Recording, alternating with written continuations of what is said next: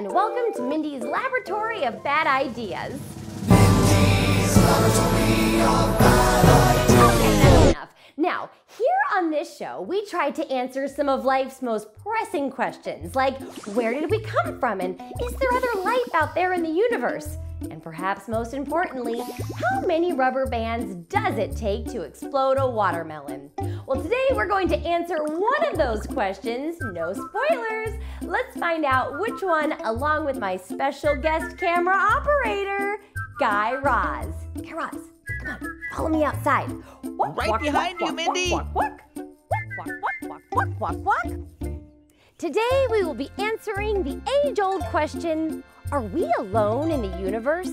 Have you ever looked up to the stars and wondered, are there little green guys staring back at me? Mindy, What? that is not the question we're answering. It's not? No, check the script. Okay, sorry.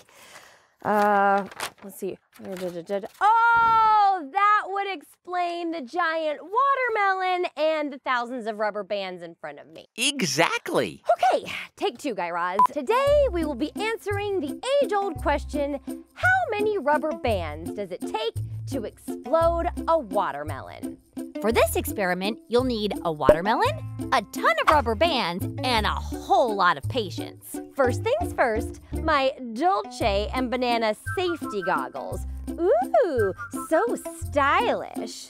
And then I guess we just start, adding the rubber bands? Now, this might take a little while, Guy Raz, so you might want to speed up the footage a bit. Of course. As you put the rubber bands around the watermelon, they have stored energy, kind of like pulling back a slingshot. This energy builds and builds and builds as you add more and more rubber bands. Eventually, the pressure gets so strong that the watermelon can't hold it anymore. Oh my gosh,